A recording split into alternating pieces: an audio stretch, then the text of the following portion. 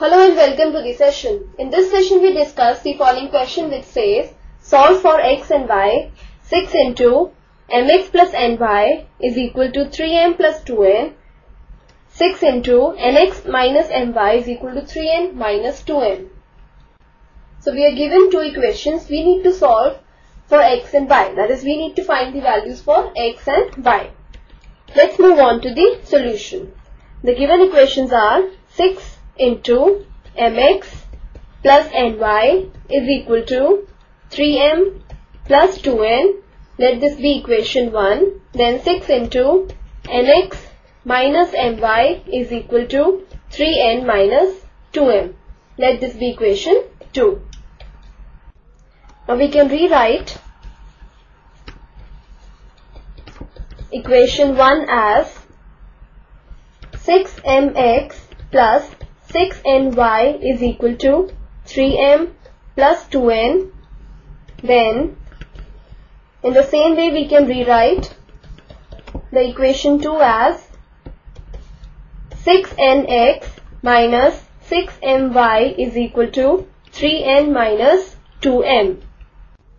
Let this be equation 3 and this be equation 4. Now let's multiply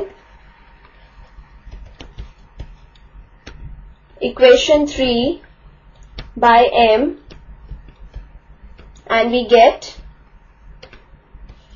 6m square into x plus 6mn into y is equal to 3m square plus 2mn. Let this be equation 5. Then we multiply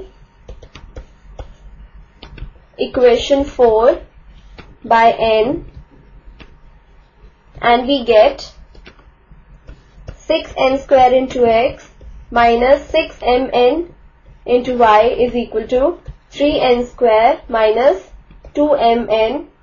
Let this be equation 6. Now adding equations 5 and 6 we get 6m square plus 6n square this whole into x plus 6mn into y minus 6mn into y, and this is equal to 3m square plus 3n square plus 2mn minus 2mn. Now 6mny minus 6mny cancels, then 2mn minus 2mn cancels, so we get 6m square plus 6n square this whole into x is equal to 3 into m square plus n square. That is, x is equal to 3 into m square plus n square this whole upon 6 into m square plus n square. Now m square plus n square cancels and 3 2 times is 6, so this is equal to 1 upon 2. We have the value of x as 1 upon 2. Now we substitute